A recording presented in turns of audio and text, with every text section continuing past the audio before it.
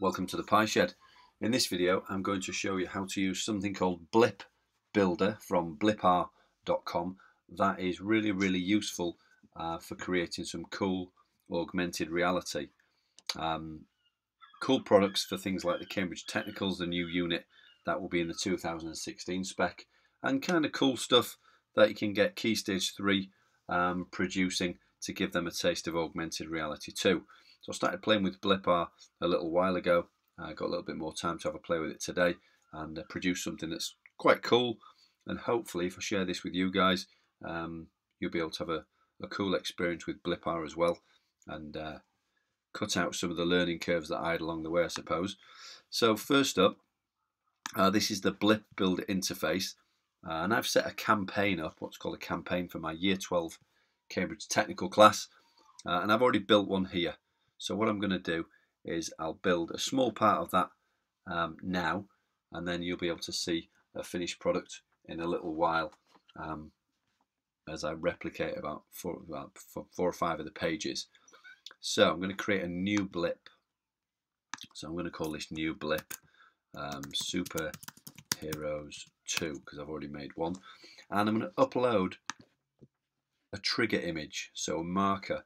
So if you saw my Orasma video some time ago, these things need a trigger image. So I've collected all my media here, and I've got a trigger image somewhere called Superheroes Marker. So I'm going to use that one there.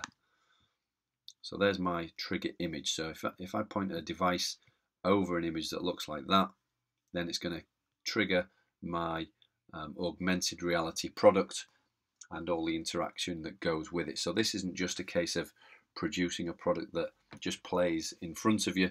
These have got interactive elements as well, and you'll see what I mean as I go through. So we'll just create the blip using that image, and this is an online product as well.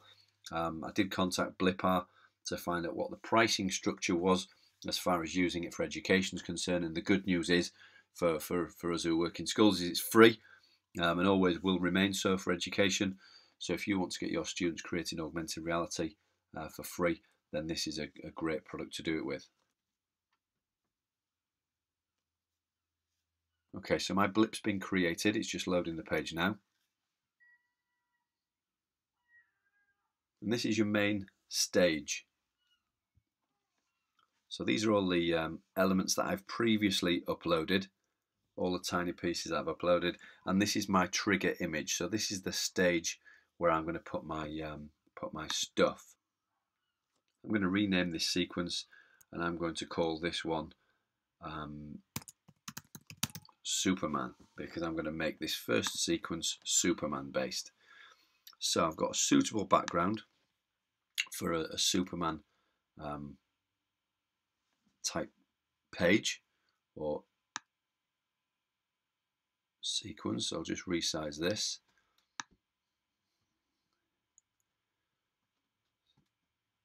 So there we go.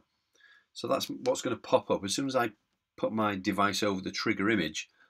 This is the background that's going to be displayed, and I'm going to bring Superman in as well, and I'm going to have him somewhere over here. I know that goes off the stage, but don't worry, you'll see in a second. And we'll also have some stats for Superman. Well, Superman's quite cool. He's got 100 on most of his stats, and I got these from Superheroes database.com, which is quite cool if you're doing about superheroes, I suppose. And then we've also got a home button, which will be useful to get us back home. So we'll just resize that one. And I guess for Superman we'll have some kind of sound effect. Got some sound effects loaded in as well.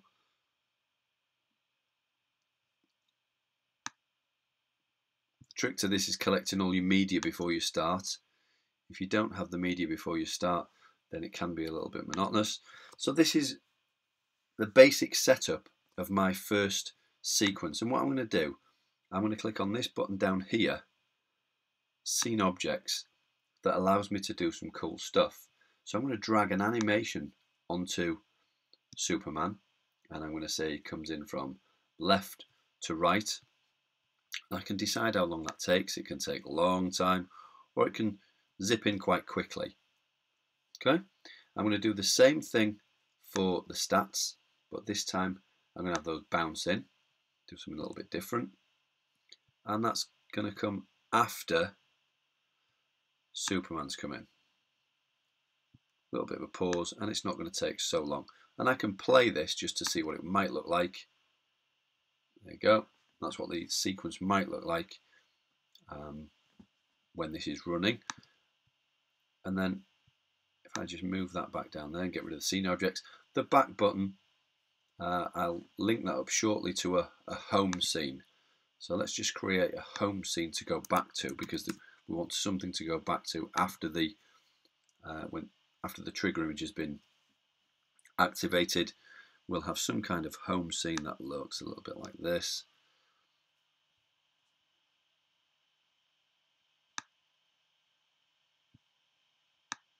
We'll have some buttons on here that we can use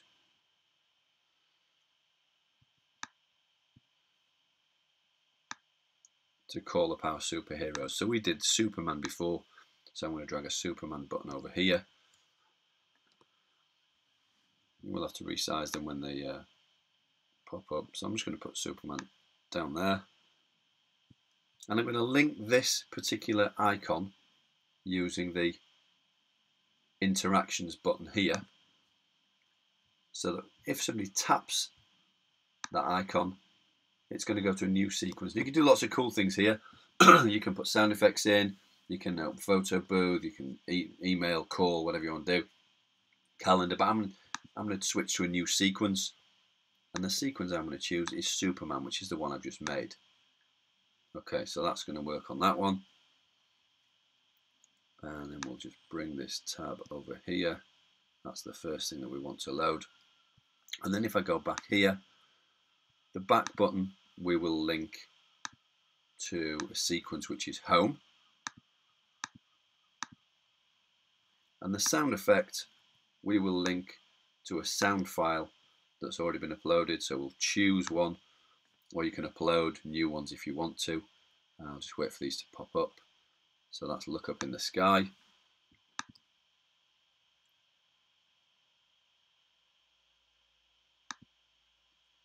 And I'm just going to save this.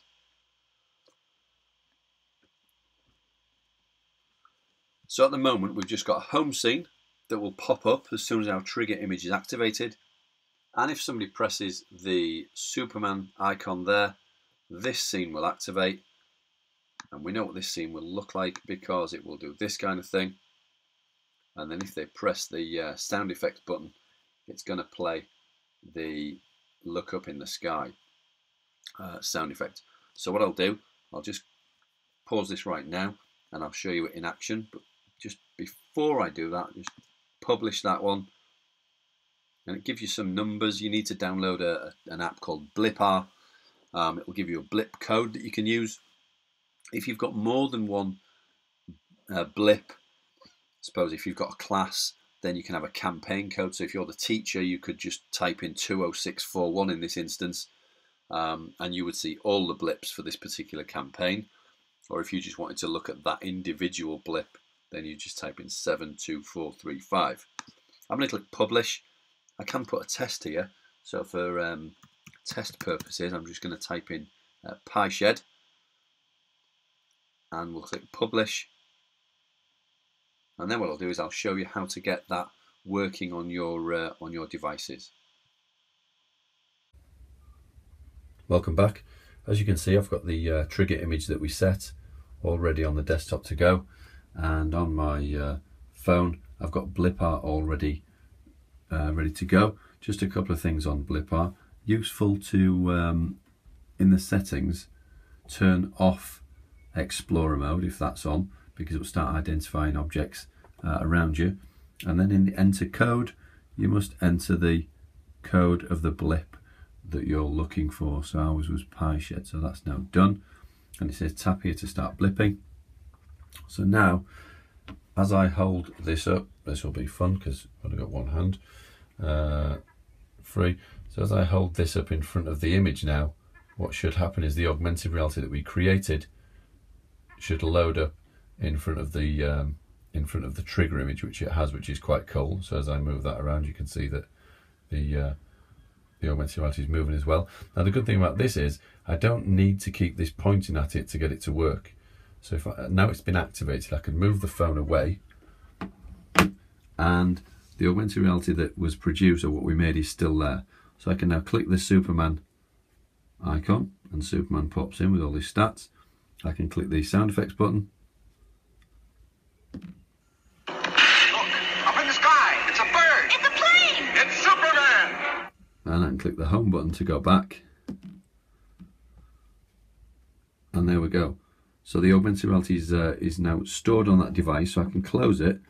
And if I went back into the history, if I wanted to look again at that blip another time in the future without the trigger image, then I could quite easily just click on that one again and it would load it up. What you can also do, if I just turn the phone that way, is you can spin these round and zoom in a little bit, and you can kind of get you can see the 3D effect that's happening with these. So as I said before, it doesn't matter that these are popping out the screen, because you can see the buttons look kind of raised, and it's quite cool.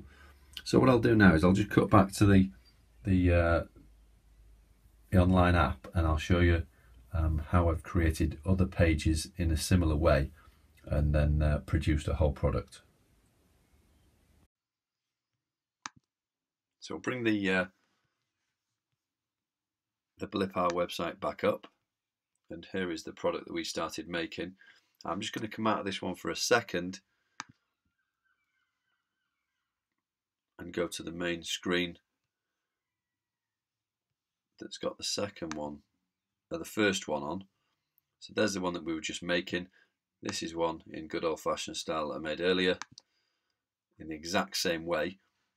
The only difference is this has got the extra pages added. So there's no other skills or techniques I've used in any of this stuff that you're about to see now, other than what you saw in the first section. I've just got more pages. So I've still got the Superman page, which is right there, but I've now added Iron Man, Hulk, Spider-Man, and Captain America. And I put a sound effect for each one and put a different background for each one. And then on the home page, I've put a different icon for each one too. So just in the same way as before, save it, publish it, and then you can actually, if I click on this one and publish, give it a few seconds. This one is called Superheroes with no space, so you can have a look at that. You can actually type that in if you download blippar now on your devices. When you type in Superheroes, then you will also be able to experiment and play with the augmented reality sequences that you've just seen for those superheroes. It does take a little bit of time to publish them, depending on how much media you've got in there, how big the images are, what quality they are, how many sound clips you've got, and so on. There is a maximum file size that comes up for blippar that tells you when you're close to reaching it. Not actually sure what the size is. It doesn't indicate what it is specifically, but it does give you that warning message. So just be careful if you are planning a kind of activity that may require large products. Then it's best to optimize all the images, as we would hope so, for the sizes they actually require to save space on your blip. So there we go, that's published. I'm going to click publish, and like I said before, Superheroes, and I'll leave this up so you can have a look at it. Click publish, and away you go. Hopefully that's given you an idea of how to get started with it, and giving you a bit of inspiration to give it a go. Let me know how you get on. Any questions, give me a shout. See ya.